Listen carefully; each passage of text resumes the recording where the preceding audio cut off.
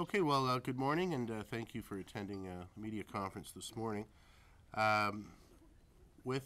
Joining me this morning is, of course, Maddie Vanstone and her mother Beth, and the PC Health critic Christine Elliott. I'll say a few words that we're going to ask Maddie and her mother to bring their comments, and then Christine will wrap up this morning.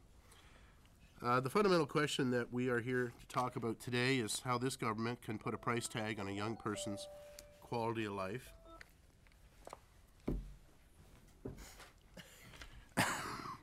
Here I told Maddie to turn hers off.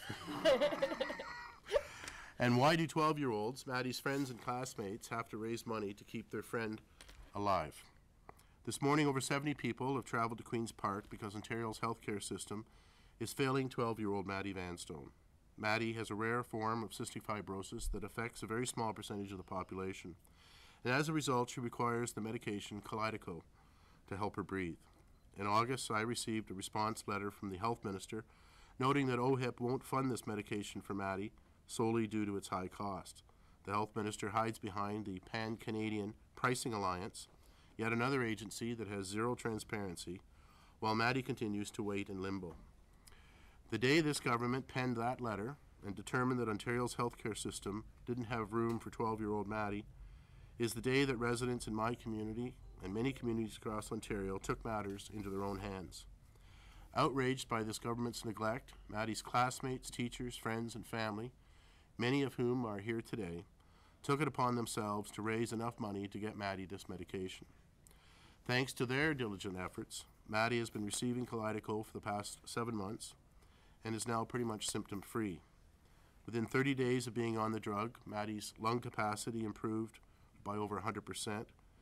In 6 months, her headaches and stomach problems had pretty much been resolved, and she had managed to gain 15 pounds, more weight than she had gained in the past 2.5 years. Last year, when Maddie wasn't receiving Kalydeco, she missed 96 days of school. She spent 28 days in hospital. She experienced constant headaches, stomach aches. Her lung capacity functioned at 79% at best. And without Kalydeco, Maddie's doctors anticipate that she will need a lung transplant by her mid-teens, and even then the disease will continue to attack her new lungs. If this government is funding to give top CCAC executives 50% pay increases, not to mention the billions of dollars they have wasted on scandals, then they have enough money to give a young girl a chance at a life. Part of being in government is setting priorities. Life-saving medication for children should be one of them. This afternoon, Maddie's family and friends will be joining us in question period, where my colleagues and I will be asking the Premier to not only meet with Maddie, but to commit to fully funding Kalydeco. And later this afternoon, I'll also be presenting petitions that have been collected on Maddie's behalf. Just want to remind everyone that immediately following this media conference, you're all invited to join Maddie and her friends on the grand staircase to take pictures and ask any further questions you might have. I now ask Maddie and her mother to bring a few comments.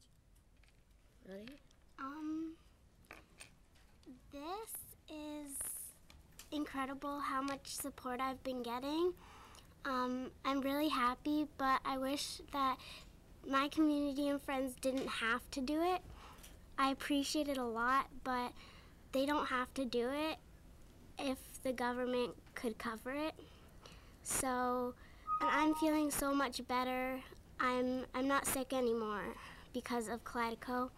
And if I go off it, I don't know what I'll do because this improves my life significantly.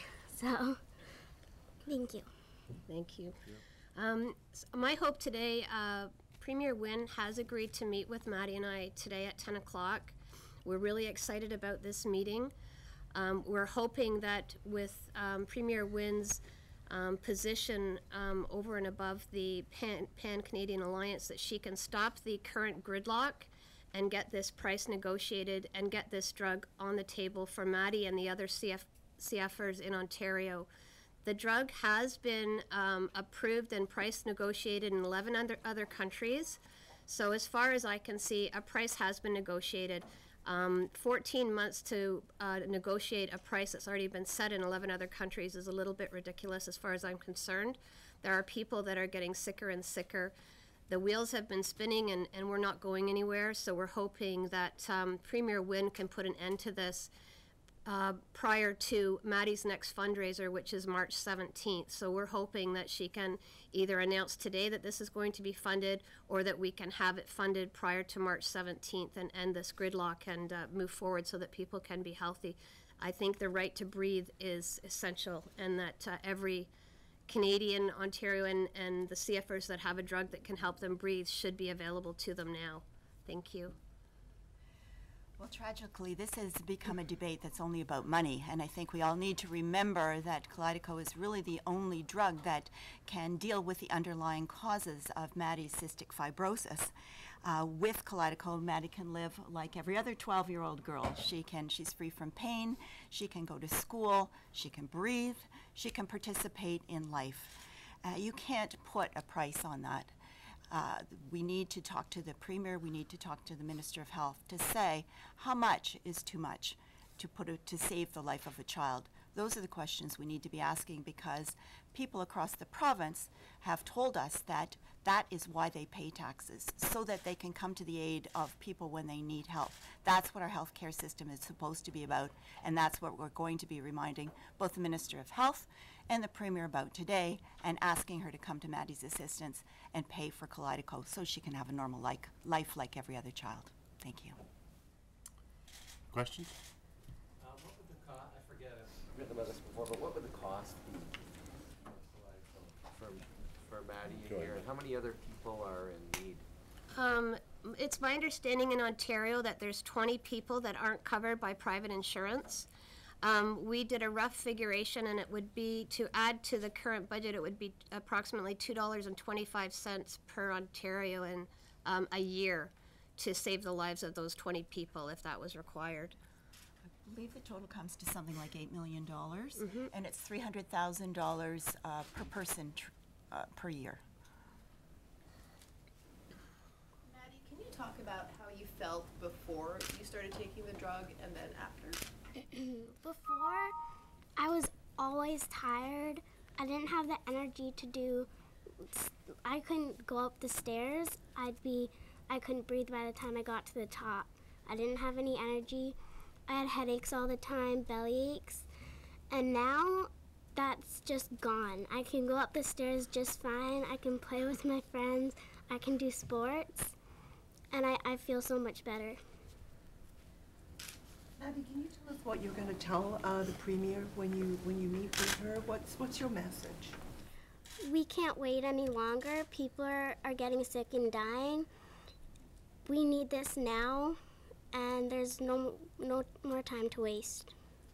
What kind of discussions did you have with the government before? Now, did you talk with the Minister of Health? Where is this? This has been over 14 months. The drug was approved and recommended by Health Canada in December of 2012. And since that time, there's other CF advocates that have also been meeting with everybody involved pretty much, particularly Deb Matthews. We've received letters back that actually have information that's not even correct. I've got a complaint into the Ombudsman's Board about the process and the length of time this is taking, and I showed a letter that we received. One of the comments in the letter was that Maddie would be able to get the drug if she was in the hospital. So that to me was just ridiculous. So she's got to be sick enough to be in the hospital, then she would be on the drug and be out. And secondly, it's to keep her out of the hospital in the first place. And as well, the drug would not be funded if she was in the hospital. That was a misinformation that she put in the letter. So we've been getting the same regurgitated information that it's sitting in, that they're negotiating, but there's no timeline for this process. So how long do people have to wait? Well, they keep passing the buck onto this Canadian Pan Alliance for price negotiations. It's been negotiated in 11 other countries. Why is Canada not catching the vote and getting this looked after? And the official reason that the government has been giving you is that it's too expensive. That's right, and they're negotiating the price down. That's correct. This is, I guess, in the category of orphan drugs. Just to Jim or Christine, what is the PC policy on, orphan drugs as not just this drug, but as a class? Like, what would a Tory government do with regard to funding orphan drugs?